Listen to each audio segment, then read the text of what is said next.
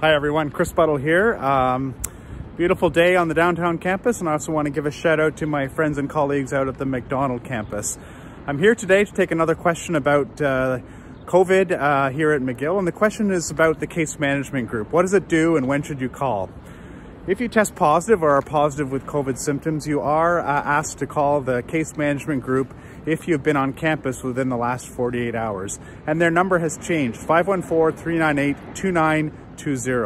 So again, if you're positive or tested positive or have positive symptoms and have been on campus in the previous 48 hours, please call the case management group. This group really follows public health directives, and we've had a case management group since the start of the pandemic.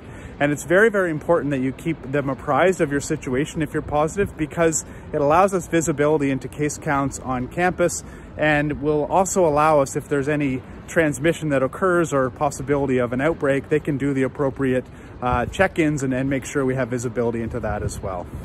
I think, as all of you are aware, the way that cases have been tracked in the province have changed in the last several weeks, and there's no longer formal contact tracing that's done by the public health authorities or by our case management group. Instead, it's the responsibility of the person who's positive or who has symptoms in terms of doing their own contact tracing.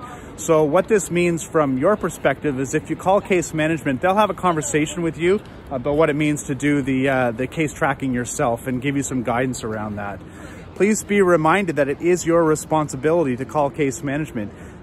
You need to report. It really lets us make sure we understand what's happening on campus. It's been very, very effective and a very important part of our entire COVID response here at the university. So that's about it. A key reminder is the number for case management has changed. It's 514-398-2920. And please, it's your responsibility to call case management, and it's part of our overall response and prioritization of the safety and well-being of our community. Have a great day, everyone. Thanks.